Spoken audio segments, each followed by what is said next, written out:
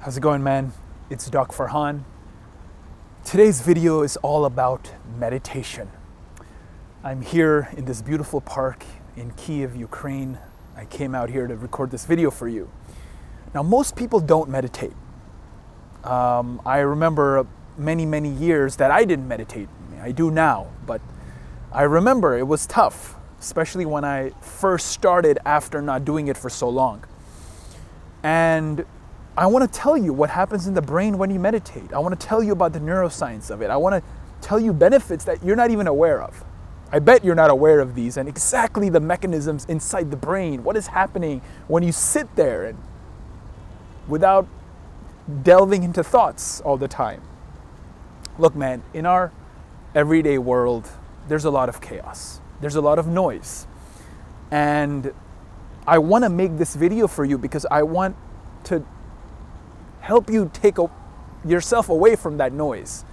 I want you to be successful. I want you to be rich. I want you to be striving for your goals and dreams. And so I'm going to motivate you a little bit in this video, why you should meditate.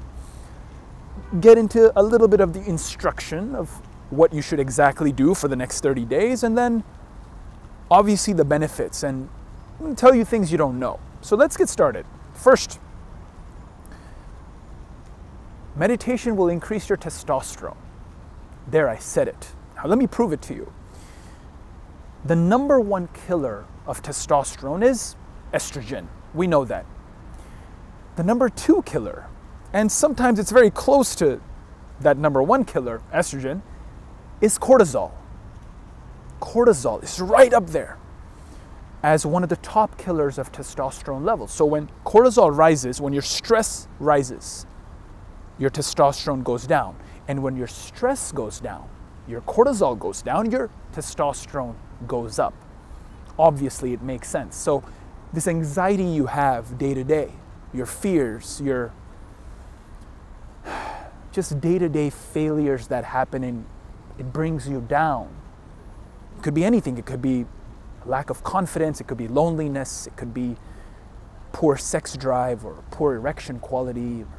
Anything that has to do with testosterone, which is pretty much anything that has to do with manliness and manhood and our masculinity.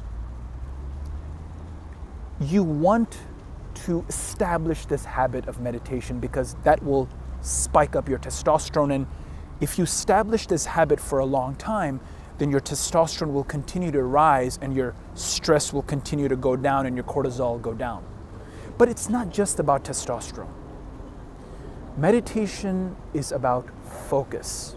So if you talk to Bill Gates, you talk to Warren Buffett, they'll tell you focus is the number one key to success. You want to become rich, you want to become successful, you need to master something. You need to be so good at something that everyone wants you for it. No one else is good enough.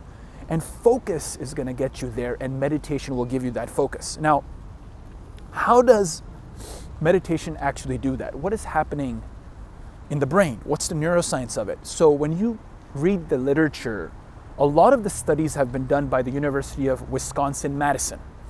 What they've done is they bring in Buddhist monks. They still do it. They've been doing it for 20 years, 25 years. They bring in Buddhist monks. They put them in an fMRI scanner. And they say, meditate. And these Buddhist monks meditate. And the scanner looks at their activity in the brain, all over the brain, and tries to see what areas activate, what areas deactivate or inactivate. And this is what they find. There's an area in the parietal cortex that helps us separate our environment from who we are. So as you walk around, there's a tree, there's a grass, there's a water fountain, there's a camera I'm looking at. These are all different from my body. That area in the brain encodes for that. It tells me that I'm different from my environment. When these Buddhist monks went in the scanner, that area of the brain slowed down. It inactivated. And the researchers hypothesized that when we meditate, we become one with the environment. Right? You can imagine you walking around, how focused you would be if everything was one. a lot of the focus we lose because we have these judgments. We we see things in the environment that are different from us. So we question them. Like, why is this happening? Why did he do that? Why did she do that? But with meditation, that area of the brain is going to slow down. It's going to inactivate. And you will be able to get that focus and get that decrease in cortisol levels and that rise in testosterone. And if you're into spirituality, then being one with nature, for example, is something that you strive for in your path to going higher and higher in your spiritual consciousness. And that's going to help you with that too. Now, how do you get into this habit? It's not easy. When I didn't do meditation for a long time, it was really hard for me. And I'll tell you what helped me a lot.